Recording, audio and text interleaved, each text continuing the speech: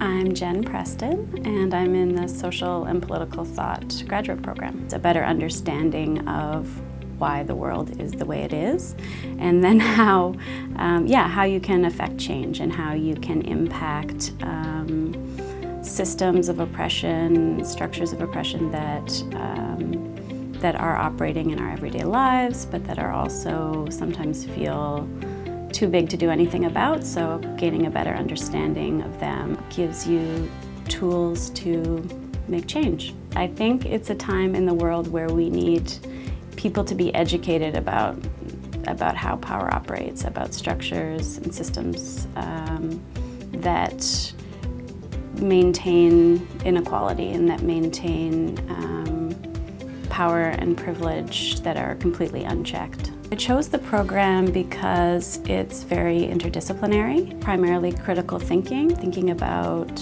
social inequalities and also the politics of everyday life. The program facilitates you being able to reach from all these schools of thought. So I have friends who do work that's more philosophical and theoretical, others whose research is very empirically based and contemporary, others where it's more historical analysis. So there's a wide range of forms of research. One thing that I like about the program is that it gives students space to explore ideas, to really take time and think through problems in a variety of ways. So you're not pinned down to one school of thought or one tradition. You have the space in the room to investigate, more widely. And I think that that's a real advantage. The program has a long and well-respected history amongst a lot of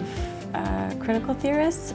I also was surprised to find out how student-led it is. Their students have a lot of ability to shape the program, to impact the way that it's structured and the way that it runs, more so than in other programs that I've seen.